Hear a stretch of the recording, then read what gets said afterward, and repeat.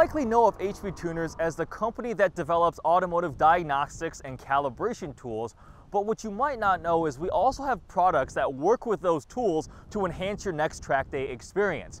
Today we're talking about TrackAddict, how to set it up, how it works, and a quick demonstration.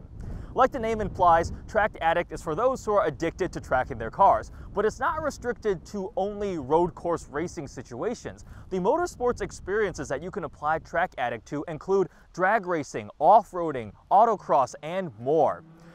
At its core, simplified, TrackAddict is for race timing, data logging, analysis, and video. It is a phone-based app that supports both iOS and Android devices, available with a free version and a upgraded Pro. The free version simply supports up to 3 recordings on board at a time and does not have live telemetry, so upgrading to the Pro version is absolutely worth it. TrackAddict uses your phone's GPS but also supports external GPS devices for improved accuracy. It uses the phone's onboard camera to capture video and has over 1,000 tracks supported. You can even build your own tracks if it's not already in there. It's absolutely something that every automotive enthusiast should have and try out. With that, let's get in the car. We'll talk about setup, some tips and tricks, and a quick demonstration. When it comes to setting up your phone in vehicle to use TrackAddict, there is one big thing to be aware of to ensure you have the best possible outcome, and it is having a good GPS signal. Most timing and GPS data issues come from having poor GPS reception. So put your phone in a location that allows a clear, unobstructed view to the sky to have the best possible GPS signal.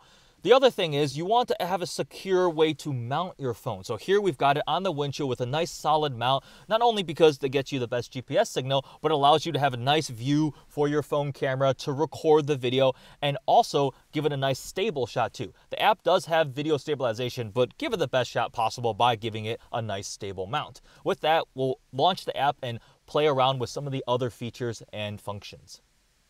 To set up your MPVI 2 Plus to work with TrackAddict, you're going to want to go to the Setup button and scroll down, and you'll see a section for Input Vehicle Sensors, OBD. Set up your HP Tuners MPVI 2 Plus. That will work over Bluetooth. So we'll click that, go through and follow the settings. I've already got mine connected, so you'll see once this picks up, it'll say OBD is ready to go. It's still searching, connecting, and we have a connected signal over Bluetooth to gather things like RPM, temperatures, and all sorts of other data that you can gather via OBD and your MPVI 2 Plus. When you launch the app, you'll see this home screen with the different options available. We have circuit, segment, drag race, 4x4 trail for off-roading, and raw data, just basic data logging.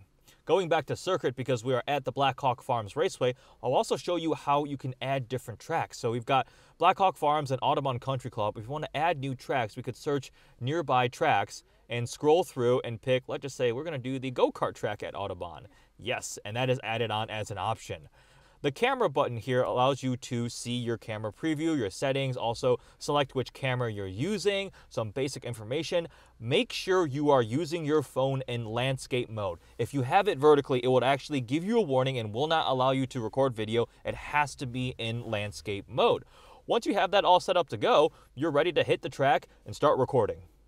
Once you're done with your sessions out on track, you go to this folder icon here and you can see all your different sessions. So you see at Black Hawk Farms Raceway, we've done a couple. There's information here and the video can play through also. But now remember, this needs to be processed through RaceRender to compile everything from the raw information. So check out RaceRender. That works hand in hand with TrackAddict to complete this entire experience.